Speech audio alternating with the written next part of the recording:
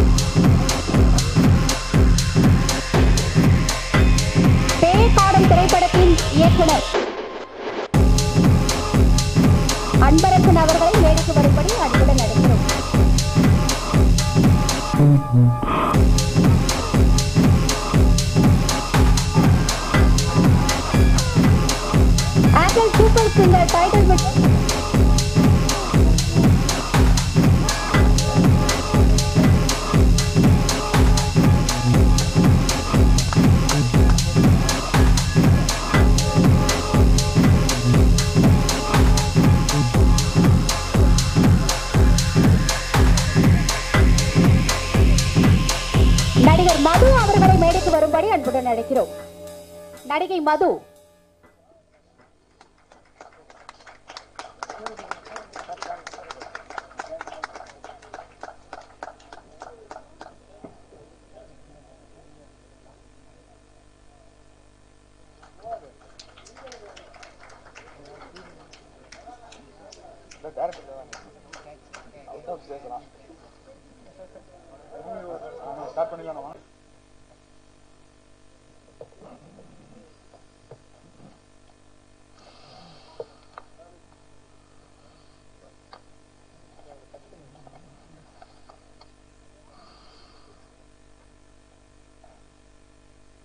மரபார்ந்த பெருமைக்குரிய அண்ணன்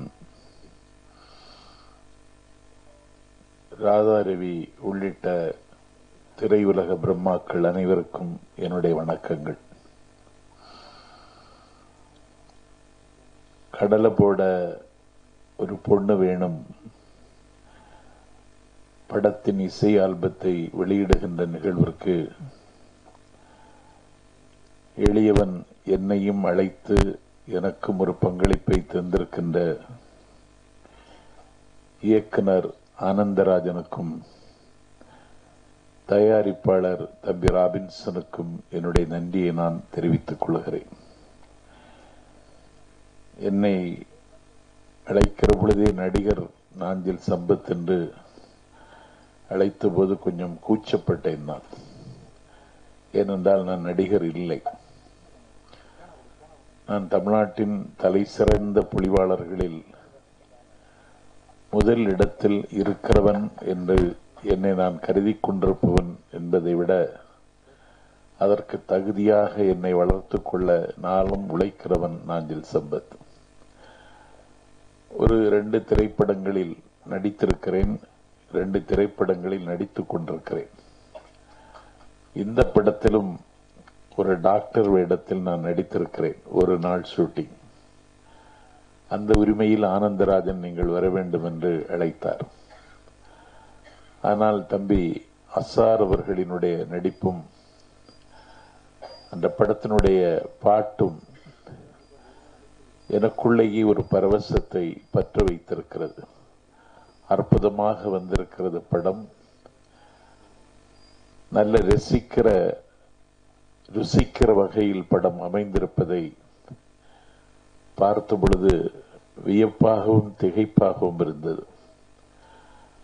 ஆகவே தம்பி ராபின்சன் சுட்டிக்காட்டியதைப் போல சின்ன சின்ன தயாரிப்பாளர்கள் எல்லாம் சிதிலமாகி வருகிற காலகட்டத்தில் தமிழ்நாட்டு மக்கள் ஒரு பெரிய பிம்பத்தை கட்டியமைத்து ஒரு படத்துக்கு கோடிக்கணக்கில் விளம்பரம் செய்து படத்தை கொண்டு வந்தால் மட்டும்தான் தமிழ்நாட்டில் ஒரு படத்தை திரையிட முடியும் என்று சொல்லக்கூடிய இந்த நியதியை நிர்மூலமாக்குவதற்கு ரசிகர்கள் முன்வர வேண்டும்.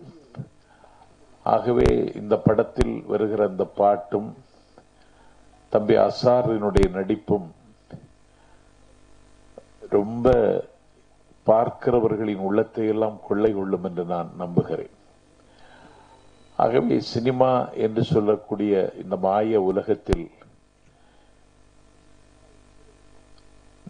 அசார் போன்ற கலைஞர்கள் ஆகாயத்தை தொட வேண்டும் என்று நான் விளைகின்றேன். ஏனென்றால் ஒரு திரைப்படத்தை அறிஞர் அண்ணா அவர்கள் சொன்னார்கள், ஒரு திரைப்படத்தை தணிக்கை இல்லாமல் இயக்குகிற வாய்ப்பு எனக்கு கிடைத்தால் 6 மாதத்தில் நான் தனித்தமிழ்நாடு பெற்றுத் தருகிறேன் என்று அண்ணா அவர்கள் சொன்னார்கள். அவ்வளவு பெரிய மாயாஜாலத்தை நிகழ்த்துகிற வல்லமை திரையுலகத்திற்கு உண்டு. ஆனால் இந்த படம் காதலும் நகைச்சுவையும் ஊடும் பாவுமாக பின்னி அவர்கள் இந்த படத்தை எடுத்திருக்கிறார்கள். ஒரு சீரியஸ்னஸ் இல்லாமல் காதலை மிகுந்த சுவையோடு நகைச்சுவையோடு வெட்ட வெளிச்சமாக்குகிற படம் கடலை போட ஒரு பொண்ணு வேணும். என்னுடைய கல்லூரி காலத்தில் கூட நான் கடலை போடாதவன். கல்லூரி காலத்தில் கூட சொற்பொழிவாளன் ஆக வேண்டும் என்ற கனவுகளோடு கல்லூரியில் பயின்ற காலத்தில் மாநிலம் தழுவிய அளவில் 42 தங்கப்பதக்கங்களை பெற்ற மாணவன். அதனால அப்போதே எனக்கு ஒரு குறிக்கோள் இருந்தது. பாலனாய் கழிந்த நாளும் பனிமலர் கோதை மார்தம் மேலனாய் கழிந்த நாளும் மெலிவடு மூப்பு வந்து கோலனாய் கழிந்த நாளும் குறிக்கோள் இல்லாது கெட்டேன் என்றார் ஒரு சமயக்குறவர். ஆகவே வாழ்க்கையில் ஒரு குறிக்கோளை வைத்துக் கொண்டு அந்த குறிக்கோளை எட்டுவதற்காக இடையராதும் தடையராதும் மடையராதும் ஏங்கி வருகிற நான் இன்றைக்கு சினிமாவில் நானும் பேசப்படுகிற இடத்திற்கு வருகிறேன் என்பதை விட நானும் ஒரு புள்ளியாக உங்கள் முன்னால் நிற்பதில் நான் மிகுந்த மகிழ்ச்சி அடைகின்றேன். அதே நேரத்தில் ஒரு கலைஞன் கலைக்காகவே வாழுகிறான் என்பதை பல கலைஞர்கள் தங்கள் வாழ்க்கையின் மூலம் நிரூபித்து காட்டியிருக்கிறார்கள். அந்த வகையில் கடலை போட ஒரு பொண்ணு வேணும் என்பது காதலை நகைச்சுவையோடு சொல்லுகிற ஒரு கதம்பம், ஒரு நந்தவனம், இன்னும் சொல்லப்போனால் ஒரு லாலா மிட்டாய் கடை மாதிரி விதவிதமான இனிப்புகள் அலங்கரித்து வைக்கப்பட்டிருக்கிற விதவிதமான அணிகலன்களை சுமந்து நிற்கிற ஒரு ஆபரண மாளிகையை போல இந்த படம் இருக்கிறது. நிச்சயமாக இருக்கும். நாட்டு மக்கள் மத்தியில் மிகப்பெரிய வரவேற்பு இருக்கும் என்று நான் கருதுகிறேன். ஆகவே கடலை போட ஒரு பொண்ணு வேணும் என்கிற படத்தினுடைய இசை ஆல்பத்தை வெளியிடுகிற நிகழ்வில் நாஞ்சில் சம்பத்திற்கு பேசுவதற்கு தகுதி இருக்கிறதா என்று கேட்டால் இல்லை. ஏனென்றால் நான் கடலை போட்டதில்லை. அதை தாண்டி காதல் என்பது கடலை போடுவது என்பதையும் தாண்டி நான் சிந்திக்கிறவன். நான் கார்ல் மார்க்ஸ், நீங்களும் நானும் பறப்பதற்காக பறவையிடமிருந்து இறக்கையும், நீங்களும் நானும் சிந்திப்பதற்காக வானத்திடமிருந்து இதயத்தையும், நீங்களும் நானும் பார்ப்பதற்காக சூரியனிடத்திலிருந்து ஒளியையும், நீங்களும் நானும் நீச்சல் கற்றுக்கொள்வதற்காக மீனிடமிருந்து நீச்சலையும் பெற்றுத் தந்த கார்ல் மார்க்ஸ் என்கிற அந்த மகத்தான அறிஞரை ஒரு அரண்மனை கிளி, அவள் பேர் ஜென்னி, அவள் காதலித்தாள். அந்த காதல் வாழ்க்கையில் அவள் ஒரு பிரஷ்ய நாட்டு அமைச்சருடைய தங்கை அவள். ஆனால் கார்ல் மார்க்ஸ் 24 மணி நேரம் ஒரு நூலகத்திலேயே இருப்பான். ஆனால் அவனை அவள் காதலித்தாள். அந்த காதலை அளப்பதற்கு வார்த்தைகளே இல்லை. இப்படி ஒரு அரண்மனையில் ஒரு அமைச்சரின் மகளாக ஐஸ்வர்யத்தோடு வாழ்ந்தவள் வறுமையின் மடியில் வெறுமையின் பிடியில் சிக்கித் தவிக்கின்ற கார்ல் மார்க்ஸை காதலித்தாள். காதல் எவ்வளவு உயிர்ப்புள்ளது, காதல் எவ்வளவு வலிமையானது, காதல் எவ்வளவு அர்த்தம் உள்ளது, காதல் எவ்வளவு அழகானது, காதல் எவ்வளவு ஆழம் உள்ளது என்பதை நான் படித்து அழுதிருக்கிறேன். கார்ல் மார்க்ஸ் ஜென்னி அவர்களுடைய கூட்டு கழிப்பில் பிறந்த குழந்தையை மடியில் வைத்திருக்கிறாள் ஜென்னி. அவன் வீட்டின் மூலையில் உட்கார்ந்து எழுதி கொண்டிருக்கிறான். இந்த குழந்தைக்கு ஜென்னி தாயின் மடியிலேயே குழந்தை மரித்து விட்டது. அப்போது அவள் சொல்லுகிறாள், குழந்தை இறந்து விட்டது என்று. இன்னொரு மூலையில் எழுதி கொண்டிருக்கிற மார்க்ஸ் சொன்னான், இனி பிறக்கப் போகிற குழந்தைகள் இறக்காமல் இருப்பதற்காகத்தானே ஜென்னி நான் எழுதி கொண்டிருக்கிறேன் என்று அந்த நேரத்தில் மார்க்ஸ் சொன்னான். சூரியனை அஸ்தமிக்காத பிரிட்டிஷ் சாம்ராஜ்யத்தின் தலைநகரில் லண்டனில் ஐப்பசி மாதத்து அடைமழையில் நடு நசியில் அவன் வீட்டுக்கு வாடகை கட்டவில்லை என்று அவனுடைய வீட்டில் அத்துமீறி நுழைந்து, ஆக்கிரமிப்பாளர்கள் நுழைந்ததை போல நுழைந்து வீட்டில் இருக்கிற பண்டங்களையும் பாத்திரங்களையும் தூக்கி தூர வீசினார்கள்.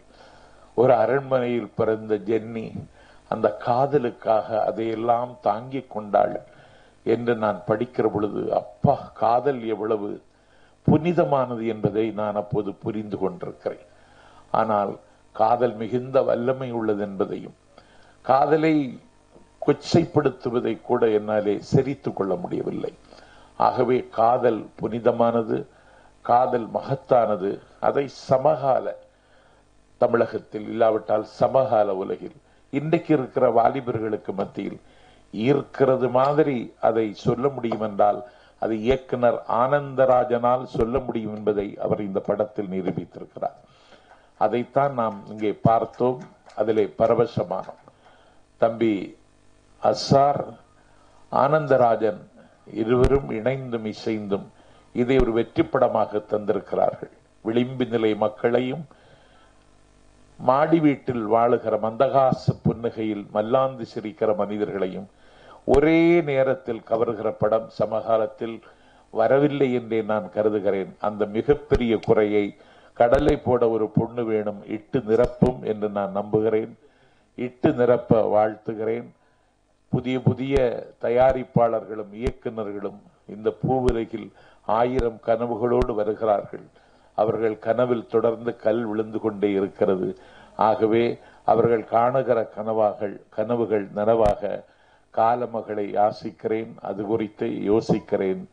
வாழ்த்துக்கள். கடலை போட ஒரு பொண்ணு வேணும் படம் 1000 பிறைகாண 1000 பாடி விடைபெறுகிறேன். நன்றி, வணக்கம். நன்றி சார். எல்லாருக்கும் வணக்கம். ரொம்ப சாரி, வீட்டில் இருந்த அர்ஜென்ட் கால் வந்திருக்கு சார், அதனால 2 வார்த்தை பேசணும். கடலை போட்டு ஒரு பொண்ணு வேணும். டெய்லர் இப்பதான் பாத்துறேன், ரொம்ப அழகா இருக்கு. காமெடி படம்னா ஈஸி கிடையாது, எல்லாருமே சிரிச்சு வச்சுனா ரொம்ப கஷ்டமா இருக்கு. So all the best to entire team and director and நம்ம சீஃப் கெஸ்ட் எவ்வளோ வந்திருக்கு படத்தை சப்போர்ட் பண்றதுக்கு. நானும் அதே மாதிரி சப்போர்ட் பண்ண தான் வந்திருக்கு. எல்லாமே தியேட்டர் போய் படம் பாருங்க, சப்போர்ட் பண்ணுங்க. இந்த மாதிரி நம்ம எல்லாரும் சப்போர்ட் பண்ணதா படம் ஹிட் பண்ண முடியும். ஸோ எல்லாம் தியேட்டர் போய் படம் பாருங்க. நன்றி, வணக்கம். தேங்க்யூ சஞ்சனா.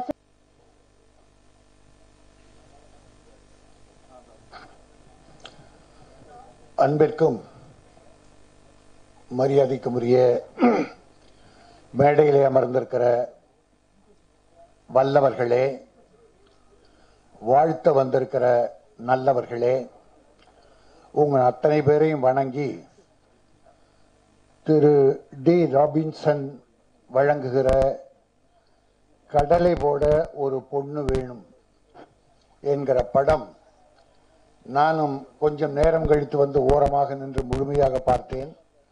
பாட்டுகள் ஒவ்வொன்றும் மிக அற்புதமாக இருந்தது, ஜனரஞ்சகமாக இருந்தது, எல்லோரும் ரசிக்கக்கூடிய அளவிலே இருந்தது. தம்பி அசார், நீ கொஞ்சம் உஷார். தலைவர் ஆயிட்ட பிறகு நல்ல நடிகரை வர வாய்ப்பு எல்லாமே இருக்கு உங்ககிட்ட. நல்லா இருந்தது. ப்ரொடியூசரை கைவிட்டுறாத. இனி ஒரு இயக்கமே வருது. இங்க தயாரிப்பாளர் அனாதையாக்கி நடத்தினா எவனுமே தப்பிக்க முடியாது. இனிமே தயாரிப்பாளர் தான் மூலதனம். அவன் இல்லை என்றால் திரை உலகம் இல்லை, பெப்சி இல்லை, டைரக்டர் யூனியன் இல்லை, டான்சர் யூனியன் இல்லை, யாருமே இல்லை. எங்க பணம் கொண்டாட வர்றான், எப்படி படம் எடுக்கிறான். தம்பி கூட சொன்னார், எல்லாம் ரொம்ப ஈஸி படம் எடுத்தலாம் சொல்ல. வந்தாதான் தெரியும். சொன்னவனே ஆப்படிப்பான். யார் சொல்லி நம்மளை உள்ள கொண்டு வர்றானுங்களோ அவங்களே பயங்கர ஆப்படிப்பானுங்க. எந்த வகையிலும் சினிமா தயாரிப்பது எளிதல்ல. பாடுபட்டவன். நான் செயலாளரா துணைத் தலைவரா இருந்து நிர்வாகத்தில் இருந்த போது எத்தனை பஞ்சாயத்தில் பார்த்திருக்கிறேன். அதனால ஈஸி, ஆனா ஈஸி தயாரிப்பது ஈஸி. எல்லாரும் ஒத்துழைச்சா ஈஸி. முதல்ல இந்த நடிகர்கள் இந்த கோடிகளை தொடாமல் இருந்தால் ஈஸி. இந்த இயக்குநர்கள் தேவையில்லாத அனாவசிய செலவுகளை, இந்த ஹீரோவை காக்கா பிடிக்கிறதுக்கு ஹீரோயினை காக்கா பிடிக்க ப்ரொடியூசரோட பணத்தெல்லாம் பாழாக்காம இருந்தா சரி, ஈஸி. எல்லாரும் ஒண்ணு சேர்ந்தது ஒரு குடும்பமா இருந்து, டைரக்டர், கேமராமேன், டெக்னீஷியன்ஸ், நடிகர்கள் எல்லாரும் ஒண்ணு சேர்ந்து பண்ண ரொம்ப ஈஸி. நல்ல தொழில். சினிமா ஒரு நல்ல, அதை பயங்கரமா ஆக்கிட்டானுங்க. ஏன்னா பணம் கொடுத்து முதல்ல இந்த ஹீரோ சார், இதுக்கு முன்னாடி நடிச்சிருக்கீங்களா தம்பி? நீங்க என்ன படம் தம்பி? வெக்கப்படாம சொல்லு. அதான், அது எண்ணெய் இல்ல. அந்த காலத்துல காமராஜர் குழந்தைகளுக்கு எல்லாம் கொடுத்தாரு எண்ணெய், வயிற்றுக்கு சோறு கொடுத்தாரு படிக்க வருவான்னு. இப்ப இருக்கிறவன் தலையை தடவிட்டான் மொத்தமா.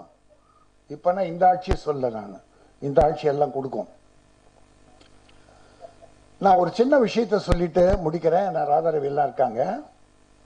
என்னுடைய அருமை சகோதரர் குஞ்சுமோன் இருக்கார். King of this cinema, king. எதை எடுத்தாலும் உயர்வா எடுக்கணும், எதை எடுத்தாலும் செலவு பண்ணி. ஆனா அது ஒரு வகையில் தப்பா போச்சு. டைரக்டர் சங்கரை உருவாக்குனவர்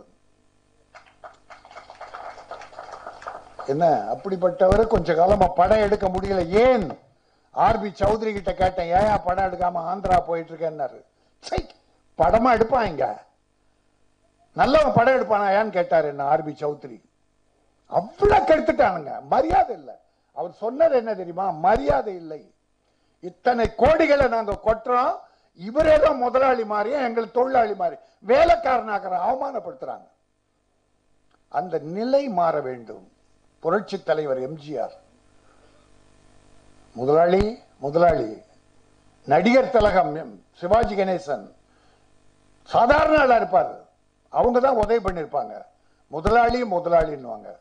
பணம் வட்டிக்கு வாங்கி தான் படம் எடுப்பாரு. ஆனா அவங்க எல்லாம் முதலாளி. முதலாளி நாங்கள் கொடுக்கிறோம், நீ வாங்குகிறாய். ஒரு இடம் எம்ஜிஆர் ஸ்ரீதரை கூப்பிட்டு, ஸ்ரீதருக்கு வேலையே கிடையாது, படம் இல்லை, ஹிந்தி போய் இங்கெல்லாம் சக்சஸ் பண்ணிட்டு ஹிந்தி படம் எடுத்து ஃபெயிலியர் ஆயிட்டார், லாஸ் ஆயிட்டாங்க. ஹிந்திக்கு யார் போனாலும் அவன் ஆப்படிச்சு அனுப்பிடுவான், லாஸ் பண்ணி அனுப்பிடுவான். வீரப்பா, PS வீரப்பா மாபெரும் வில்லன், இங்க சம்பாரிச்செல்லாம் கொண்டு போய் ஹிந்தி படம் எடுத்து விட்டார். சின்னப்ப தேவர் இங்க சம்பாரிச்செல்லாம் கொண்டு போய் ஹிந்தி படம் போட்டு விட்டார். அவனுக்கு திட்டம் போட்டு எல்லாத்தையும் பண்ணுவானுங்க.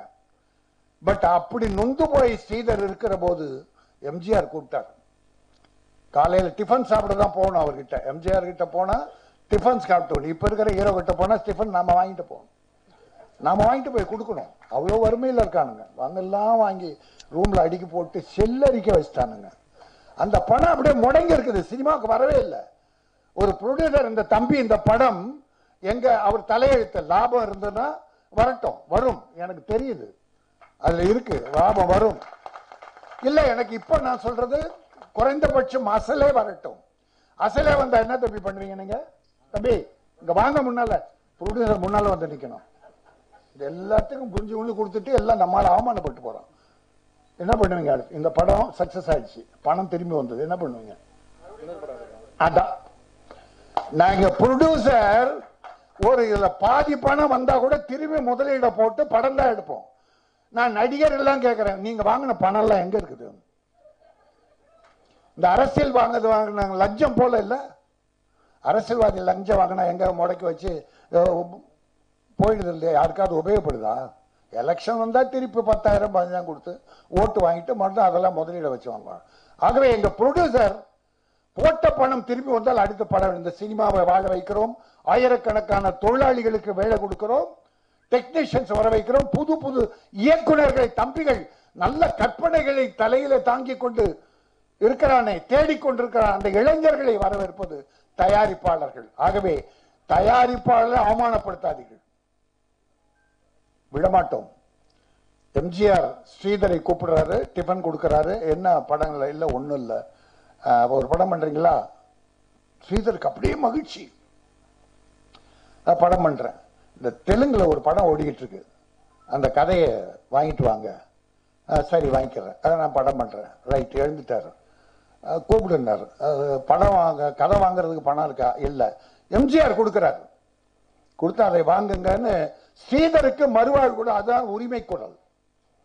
உரிமை குரல் ஒரு படம் வந்தது இல்லையா? எம்ஜிஆர் அவ்வளவு பெரிய மாபெரும் கலைஞனை இயக்குனர் அழைத்து எம்ஜிஆர் கொடுத்தார். இருக்கிறவெல்லாம் காலி. டைரக்டருக்கு ஏதோ பழச்சிக்கிறாங்க, ஹீரோவை காக்கா பிடிச்சா டைரக்டருக்கு வேலை கிடைக்குது. ப்ரொடியூசர் இவ்வளவு பேர் ப்ரொடியூசர் அழிஞ்சு போனான்னு யாராவது ஒரு உங்களை வளர்த்த அந்த ஹீரோ ஆக்கிய வந்த நீ எப்படி வருவாய்னே தெரியாது. பசார் 10 படம் பண்ணிட்டாருன்னு வச்சுங்க. இது யாருடைய முயற்சி, யாருடைய ரிஸ்க் எடுத்தது? இந்த தம்பி முதலீடு போட்டது.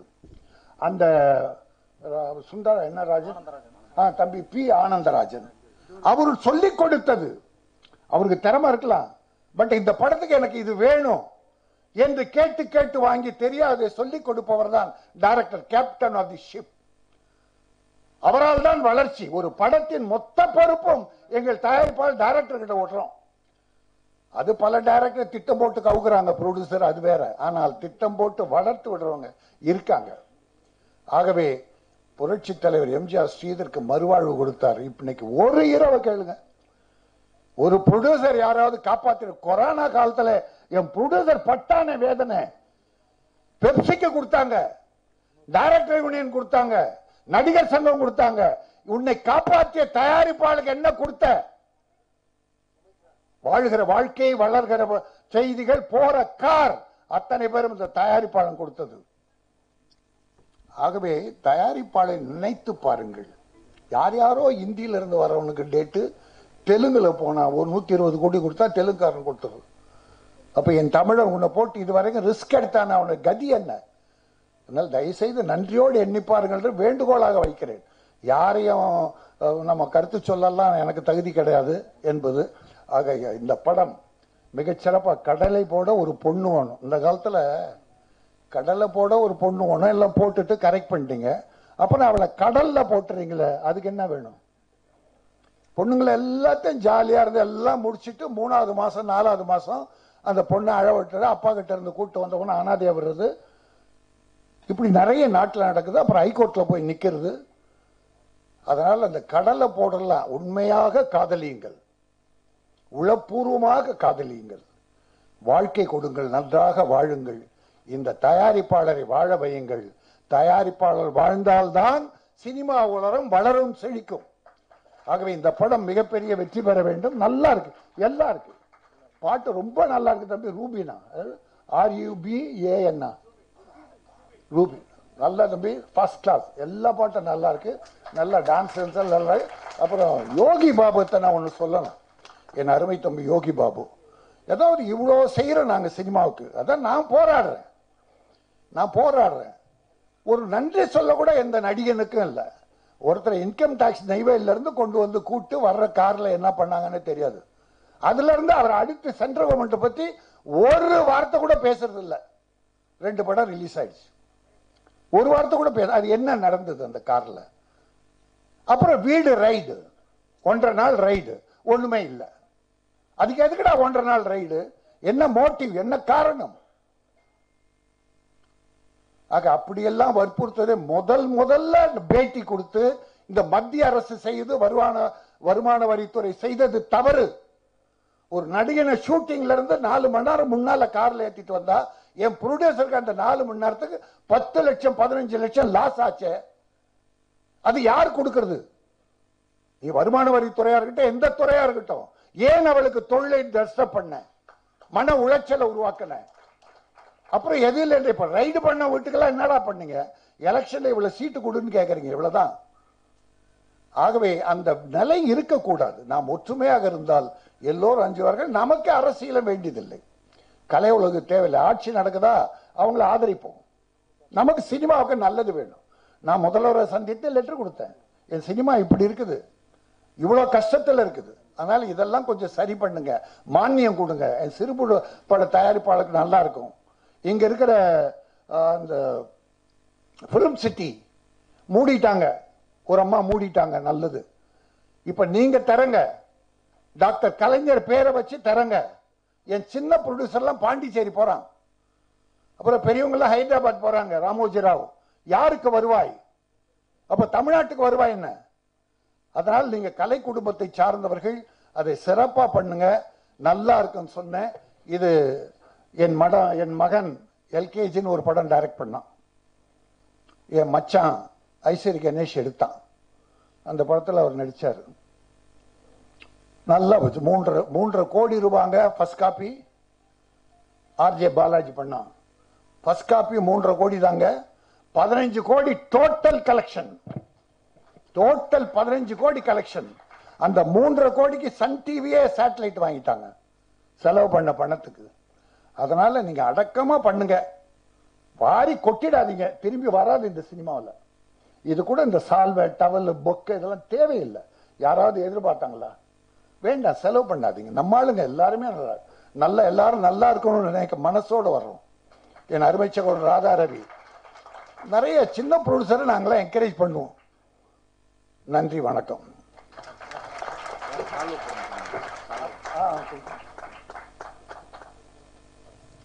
நான் எந்த நிகழ்ச்சியில் கலந்து கொண்டாலும் ப்ரொடியூசர் கவுன்சில் இருந்து யாரும் வர்றதுன்னா கூட நாங்க எப்பவும் ப்ரொடியூசர் கவுன்சில் தான். ஏன்னா சிறுமுதலீட்டு பட தயாரிப்பாளர்களை உற்சாகப்படுத்துவதில், அவர் சிரமங்களில் பங்கெடுத்து அவர்களை சீர்தூக்கி நிறுத்துவது என்னுடைய கடமையாக எடுத்துக் கொண்டிருக்கிறேன். ஆகவே இந்த படத்தின் தயாரிப்பாளரை வரவேற்கிறேன், கௌரவிக்கிறேன். இயக்குனர் தயாரிப்பாளர் ஒத்துழைப்போடு சிறப்பாக செய்த காரணத்தால் அவரையும் நான் கௌரவிக்க விரும்புகிறேன்.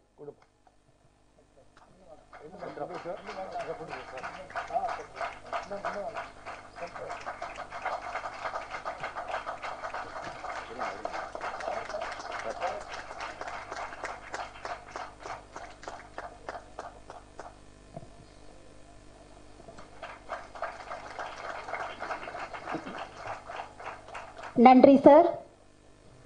அடுத்ததாக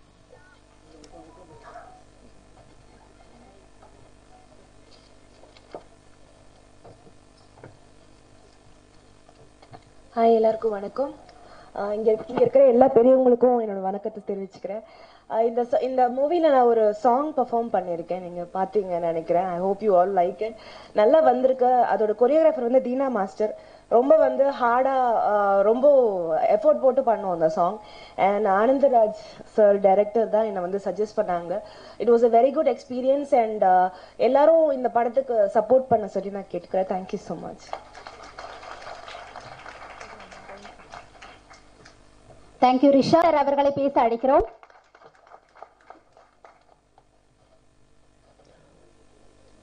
எல்லோருக்கும் வணக்கம். 2 வருஷத்துக்கு மேலே ஆச்சு இது மாதிரி ப்ரொடியூசர், பத்திரிகை நண்பர்கள், மீடியா, டிஸ்ட்ரிபியூட்டர்ஸ் எல்லாரையும் பார்த்துட்டு கடவுளை நல்லொரு வழிகாட்டி தரட்டும். இன்னைக்கு இந்த படத்தினுடைய ட்ரெய்லர் பார்த்தேன், சாங்ஸ் பார்த்தேன். ப்ரொடியூசர் ரோபின்சன் நல்லா செலவு பண்ணியிருக்கேன். அருமையாக இருக்க படம். பார்த்துட்டு நீ மக்கள் தான் சொல்லணும். டைட்டில் நல்லா இருக்கேன். அன்பு சகோதரர் நாஞ்சில் சம்பத்து காதலினுடைய எல்லாமே பேசியாச்சு. அது மாதிரி என்னுடைய சகோதரர் திரு ராஜன் அவர்கள், இனியும் பேசப்போவது சகோதரர் ராதாரவி அவர்கள் மற்றும் ஜாகுவார் தங்கம், நிறைய ஆளுங்கள் இருக்கேன். மன்சூர் அலிகான் தம்பி, இன்னைக்கு நல்லொரு நாள் மாதிரி நினைக்கிறேன். நிறைய படங்கள் நான் டிஸ்ட்ரிபியூஷன் பண்ணியிருக்கேன். அதில் உங்களுக்கு தெரியாது, 100 கணக்கு படங்கள். ஒரு காலத்தில் தமிழ்நாட்டில் இருக்கிற அத்தனை கம்பெனிகளும் அதனுடைய டிஸ்ட்ரிபியூஷன் கேரளாவிலும் தமிழ்நாட்டிலும் நான் டிஸ்ட்ரிபியூஷன் பண்ணியிருக்கேன். நான் இன்னைக்கு ஒரு ப்ரொடியூசர்னு சொல்றதுக்கு அந்த அளவு தகுதி எனக்கு இல்லை. காரணம்னா டிஸ்ட்ரிபியூஷன் லெவல் இல்லாமல் எனக்கு தெரியும் ஓரோ படம் எப்படி ஓடும்னுள்ளது. ஏவிஎம், சத்யா மூவிஸ், கவிதாலயா, என்னோட குருநாதன் மாதிரி இருக்க K Balaji sir, Sivaji productions, நிறைய தமிழ்நாட்டில் ஒரு பொங்கல் வந்ததுன்னா 14 படம் 16 படம் இருக்கும். தீபாவளி வந்தா அத்தனை படங்களும் நான் கேரளா வாங்குது. அத்தனை படம் நான் ஆடியன்ஸோடு நின்று பார்ப்பேன். அது எனக்கு தெரியும். என்னென்ன படம் ஆரம்பிக்கிறப்ப சார் கேட்பேன், மலபாரி என்ன இருக்க, எப்படி இருக்க படம் கேட்பேன். அந்த மாதிரி எனக்கு தெரியும் என்ன போர்ஷன் நல்லா இருக்க. சிலதெல்லாம் நான் எடிட் பண்ணிவிடுவேன். நானே எடிட் பண்ணி இது சரியில்லைன்னு சொல்லி அப்புறம் அவர் சொல்லும் அது இங்கேயும் எடிட் பண்ண போறேன். மணிரத்னம் எனக்கு ரொம்ப க்ளோஸ். அவரோட எல்லா படங்களும் நான் தான் கேரளா பண்ணியிருக்கேன், சிட்டி என்எஸ்சி பண்ணியிருக்கேன். அவர் ஒரு கொமர்ஷியல் டைரக்டர் இல்லை, இஸ் அ குட் டைரக்டர். யாருக்கும் தெரியாத ஒரு கதை நான் சொல்றேன். நாயகன் படம் ஜிவி சார் தான் ஃபுல்லா ஃபைனான்ஸ் பண்ணிட்டு இருக்கேன். அதுக்கு முன்னே அஞ்சலி படங்கள் எல்லாம் நிறைய நானும் வாங்கியிருக்கேன், கேரளாவும் சிட்டி என்எஸ்சி எல்லாம். நான் சொன்னேன் சார் நான் மணிரத்னம் படம் நான் பண்ண மாட்டேன். அதான் சொன்னா எனக்கு பிடிக்காது. அவர் ரொம்ப கிளாஸ், டிஸ்ட்ரிபியூட்டருக்கும் தியேட்டருக்கும் பணம் வராது, அதனால நான் அது பண்ண மாட்டேன். நாயகன் படம் நீங்க பண்ணி தான் ஆகணும். எனக்கு ரொம்ப க்ளோஸான இருந்த முக்தா ஸ்ரீனிவாசன் சார், கொஞ்சம் எப்படியே நீங்க பண்ணுங்கோ. இல்லை சார் எனக்கு இன்ட்ரெஸ்ட் இல்லை சார். அப்போ அவர் சகோதரன் அவர் எல்லாம் இறந்து போயிட்டார், ராமமூர்த்தி சார். எல்லாம் எனக்கு ஒரு 30 லட்சம் கொடுத்துடுங்கோ. இல்லைங்க ஜிவி சார், அவர் என்னோட காட் ஃபாதர். அவர் எனக்கு நிறைய உதவி செஞ்சிருக்கேன். எனக்கு மட்டும் இல்லை, இண்டஸ்ட்ரிக்கு, தமிழ் சினிமா இண்டஸ்ட்ரிக்கு நிறைய ஹெல்ப் பண்ணி ஆளு. சகோதரன் ராஜன் சார் சொல்லியிருக்க மாதிரி ப்ரொடியூசரை யாரும் மதிக்கதில்லை. அவருக்கு நிறைய கஷ்டங்கள் வந்திருக்கு, யாருக்கும் அவர் கை கொடுக்கல. அவர் இவன் ரஜினிகாந்த் கொடுக்கல, மணிரத்னம் கொடுக்கல. அவர் நிறைய ஆளுங்களை வச்சு படம் பண்ணி கடைசி யாருக்கும் தெரியாத கதைகளை. ஒரு நாள் என்ன கூப்பிட்டாரு, நான் இப்போ அவர் ஆபீஸ்லாம் போறேன், ஒரு ப்ரொடியூசரோட கதி தான் சொல்றேன். எப்போ போனாலும் நல்லா மதிக்குது. ஒரு நாள் என்ன கூப்பிட்டா, குஞ்சுமா சார் நான் அங்கே வீட்டுக்கு வர்றேன்னு சொன்னார். என்ன சார் நான் அங்கே வரேன், இல்லை நான் அங்கே வர்றேன்னு சொன்னார். வந்தாரு. என்ன சார்னு கேட்டேன். நான் உட்கார்றது சேர்ல உட்கார், இல்லை இல்லை நான் இங்கே உட்கார்றேன்னு இருக்கு. இல்லை எனக்கு ரொம்ப கடமை இருக்கு. என்ன சார் நம்ம பிரச்சனை இல்லை, இப்போ நான் ஜாஸ்தி பிஸ்னஸ் மலேசியாவில் எல்லாம் பண்ணிட்டு இருக்கேன். அவர் சொன்னேன் இல்லை மாதிரி எனக்கு இனிமேல் வாழ்க்கையில் மடுத்துட்டாரு, ரொம்ப எனக்கு உயிரோடு இருக்க இன்ட்ரெஸ்ட் இல்லை, அதுக்கு நீங்கள் அதை உங்கள் துப்பாக்கி எனக்கு கொடுத்துருவோம் சொல்லி. என்ன சார் நீங்கள் சொல்லிச்சு, யாருக்கும் தெரியாத கதை. நான் சொன்னேன் நீங்கள் எனக்கு கோட் ஃபாதரு, நான் உங்களுக்கு துப்பாக்கி கொடுத்தா நான் உள்ள போனேன், நீங்க சத்தா எனக்கு சகோதரன் போறேன், அதெல்லாம் முடியாது இல்லை சொல்லி நான் கொஞ்சம் ஃப்ரெண்ட்லி திட்டாரு. அப்புறம் அது கொஞ்சம் சமாதானம் பண்ணி நெக்ஸ்ட் டே அவர் கூப்பிட்டாரு. தாஜில் போய் சாப்பிட்டுட்டு இருக்கணும், மறுபடியும் துப்பாக்கி கேட்டார், எல்லாம் முடியாது, சமாதானம் பண்ணியாச்சு. நான் சொன்னேன் நம்ம மலேசியா போகலாம், அங்கே நம்ம பிசினஸ் எல்லாம் பண்ணலாம் சொன்னாரு. சமாதானம் பண்ணி அப்புறம் விஜயகாந்த் வச்சு ஒரு படம் பண்ணியாச்சு, பொண்ணு கல்யாணம் பண்ணி பையன் கல்யாணம் பண்ணி கொஞ்சம் சமாதானம் ஆச்சு. அப்புறம் ஒரு நாள் அவர் திடீர்னு இறந்துட்டார், தற்கொலை பண்ணிட்டார். பையன் சொன்னாரு ஜீவியங்கள் இறந்து போனாரு. அங்கே தாங்க முடியல, எனக்கு வர முடியல அந்த டைம் இந்த டைம். காரணம் என்ன சொன்னா, கடைசி அவர் கை கொடுக்கறதுக்கு அவர் சகோதரர்கள் இல்லை. திரு ரஜினிகாந்த் அவர்கள் வந்து அவர் வீட்டில் பார்த்தாரு, ஏன் ஜீவி இப்படி பண்ணியிருக்கே, ஏன் இந்த மாதிரி பண்ணலாம், ஏன் பண்ணலாம்னு அவரு தான் நினைக்கணும். தளபதி முடிஞ்சு போச்சு, நிறைய படங்கள் பண்ணியாச்சு. சத்தத்துக்கு அப்புறம் சொல்ல நான் என்னோட கேட்டா நான் படம் கொடுப்பேன். ஆனால் ஜிவி சாரும் அவர் எப்போவுமே ஒன்றா இருக்கேன். நானும் எனக்கு 42 வருஷம் ரஜினிகாந்த் சாரோட பழக்கம் தான். அவர் படங்கள் எல்லாம் நான் தங்க மகன், படிக்காதவனு, 3 முகம், எல்லா படங்களும் கேரளா வாங்க. அப்போ டப்பிங் பண்ணப்போ சுஜாதா தெரியல, இது எப்படி இருக்க சார் அப்படி இருக்கிறது இல்லை, நானும் சொல்லுவேன் நல்ல சகோதரர். நான் இன்னைக்கு வர அவரோட டேட்டு கேட்கவே இல்லை, நான் நல்ல நட்பு இன்னைக்கும் இருக்கு.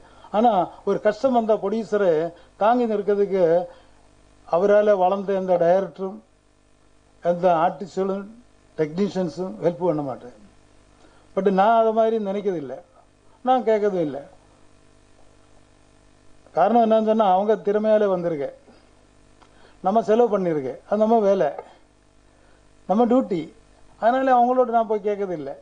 இப்போ எல்லாருமே சொல்ல சார் நீங்க அவர் பண்ணு, நான் அது அவரோட திறமையாலே வந்திருக்கேன், என்னோட சக்தி இல்லை. அவர் திறமையாலே வந்திருக்கேன், நான் செலவு பண்ணியாச்சு, லாபம் சம்பாதிச்சாச்சு. லாபம் சம்பாதிச்சப்ப என்ன வீடு வாங்கி கொடுக்குறதா, கார் வாங்கி கொடுக்குறதா, கல்யாணம் பண்ணி கொடுக்குறதா, ஸ்கூட்டர் வாங்கி கொடுக்குறதா எல்லாம் செஞ்சுட்டு இருக்கேன்.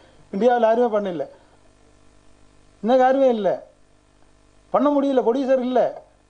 இன்னைக்கு ரொம்ப வருஷத்துக்கு அப்புறம் இந்த கோவிடுக்கு அப்புறம் இன்னைக்கு வந்து இந்த பார்க்கும்போது பத்திரிகை ஆளுங்களும் ப்ரொடியூசரும் ஆளுங்களையும் பார்க்கும் எவ்வளோ மகிழ்ச்சி சந்தோஷமா இருக்கு. ஆனா ப்ரொடியூசர் இல்லைன்னா ராஜன் சார் சொன்ன மாதிரி யாருமே இல்லை. ஆயிரக்கணக்கு டெக்னீஷியன் இருக்கு, இன்னைக்கு டைரக்டர்ஸோட எலெக்ஷன் நடக்குது, இதெல்லாம் இருக்கு. ராதாரவி சார் படத்தில் எதுவுமே நடிக்கல, ஆனா நாங்க ரொம்ப க்ளோஸ் ஃப்ரெண்டு. க்ளோஸ் ஃப்ரெண்டுன்னா அவரோட அப்பா எனக்கு ரொம்ப, நான் அவரோட ஃபேனு. என்னென்ன சாதிச்சாலு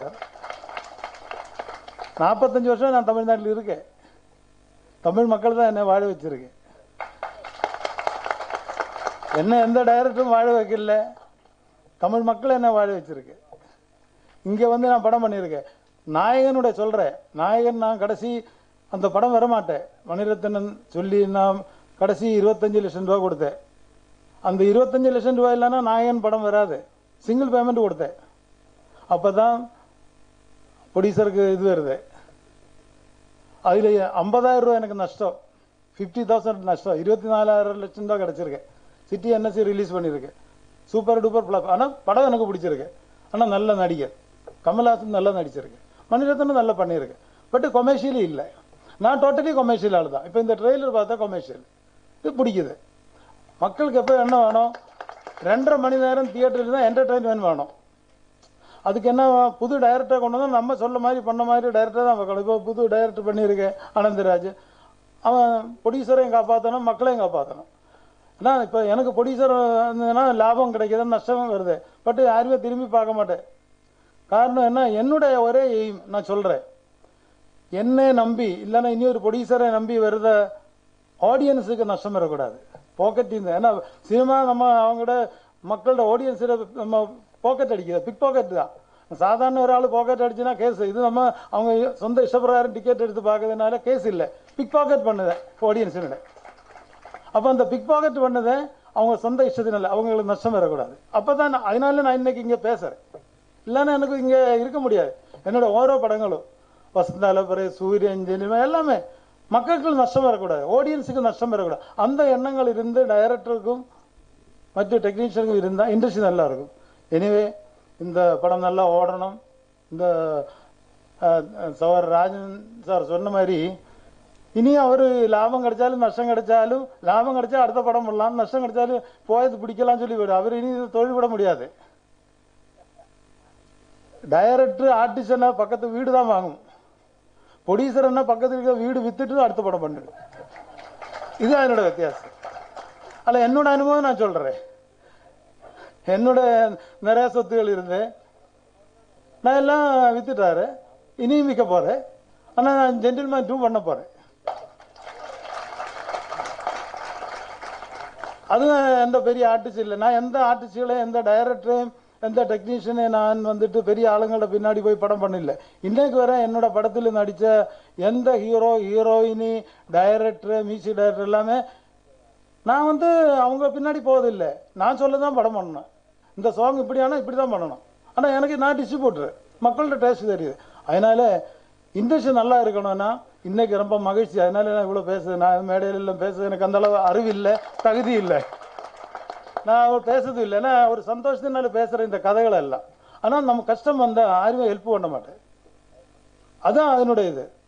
எல்லாருமே சொல்றேன் நீங்க அவரை கொண்டு வந்திருக்க. நான் ஒன்றும் சாதிச்சிருக்கேன். நான் ஒன்றும் சாதிச்சில்லை, சாதிக்க முடியல. ஏதாவது ஒன்று சாதிக்கணும்னா ஜென்டில்மேன் 2 பண்ணி சாதிக்கணும் ஆசை இருக்கு. அதுதான் என்னோட ஆசை. அது இல்லாம வந்துட்டு இதுவரை ஒன்றும் ஜென்டில்மேன் படம் எல்லாரும் ஓடுதுன்னு சொன்னேன். அது என்னோட இது இல்லை. மக்களுக்கு பிடிச்சாச்சு ஓடுது. மக்களுக்கு என்ன நல்லது கொடுக்கலாம். நாஞ்சில் சம்பத் எனக்கு ரொம்ப க்ளோஸ் ஃப்ரெண்டு. அவரோட ரசிகன் நான், பேச்சாளர். இப்போ காதலோட எல்லாம் சொல்லியாச்சு. ராதா ரவி அவரு எனக்கு ரொம்ப க்ளோஸ். ஆனால் என் படத்தில் ஒன்றும் இல்லை. அண்ணன் எப்படி இருக்கேங்க கேட்பேன். என்னோட வயசுல எனக்கு வயசு கம்மி தான். என் பேரை குஞ்சுமோன்னு சொன்ன சின்ன பையன்தான். அதனால நான் எப்பவுமே சின்ன பையன்தான். எல்லாரும் என்ன அண்ணன் கூப்பிடு. என்ன இப்போ அவரும் என்ன அண்ணன் தான் கூப்பிடுது. நாஞ்சில் சம்பத்து வயசு கேட்டாரு. என்ன எவ்வளோ வயசு இருக்கே கேட்டார். நீங்கள் சொல்லுங்க. ஒரு 60 65 இல்லை கொஞ்சம் ஜாஸ்தியாக இருக்கும், கம்மியாக இருக்கும். இல்லை நான் அதோட கம்மின்னு சொன்னார். ஆனால் நீங்கள் கிழவை மாதிரி தான் எனக்கு தான் கேட்டேன். எனக்கு 70 ஆக போகிறேன்னு சொன்னார். ஓ அப்படியா? அப்போ என்னோட வயசு ஜாஸ்தியாக தான் அவரு கேட்குறேன். அப்போ நம்ம வந்து என்ன சாப்பிடுது எல்லாம் கதை கேட்டுகிட்டே இருக்கு அவர். ஆனால் அவரு நல்ல இளமையாக இருக்கு. ஆனால் அவர் காதலிக்கு இல்லை. அவர் உடம்பு பார்த்துட்டு நல்ல புக்கு படிச்சுட்டு போயிட்டு இருக்குதாரு. எனவே ரொம்ப மகிழ்ச்சி இருக்கு. உங்களை எல்லாம் பார்க்கறதுக்கு பத்திரிகையாளர்களும் மீடியாளர்களும் இந்த மாதிரி ப்ரொடியூசர்களும் மீண்டும் நல்லபடியாக இண்டஸ்ட்ரிக்கு வரணும். நம்ம எல்லாம் மேலும் சந்திக்கணும். இந்த படம் நல்லபடியாக ஓடணும். இதில் ஹீரோ டைரக்டர் ஹீரோயின் எல்லாருமே நான் பார்த்தப்போ நல்ல கமர்ஷியல் எல்லா சாராம்சம் இருக்கு.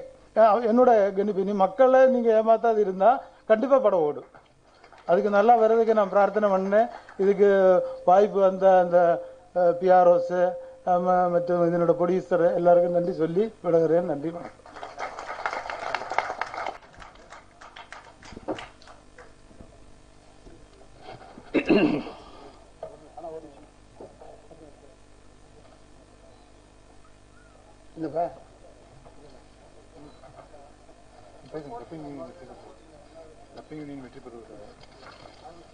டப்பிங் யூனியன் தலைவரா மீண்டும் வெற்றி பெற்றதற்காக அவரை வாழ்த்தி பொன்னாடை போர்த்திக் கொண்டிருக்கிறார்கள்.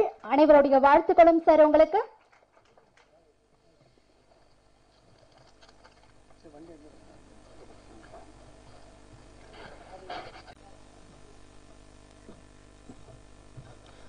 எல்லாருக்கும் வணக்கம்.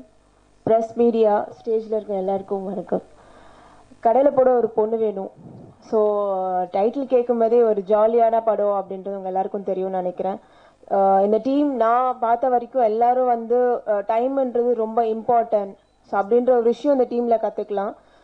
பிரேக்குன்னு சொல்லி முடிக்கிறதுக்குள்ளே பிரேக் முடிஞ்சிடும். ஸோ அந்த அளவுக்கு இவங்க ஹார்ட் ஒர்க் பண்ணுவாங்க. ஸோ அதுக்கான ரிசல்ட் கண்டிப்பாக ரொம்ப பெரிய அளவு இருக்கும்.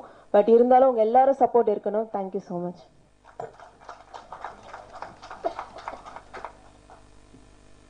நன்றி உரையாற்ற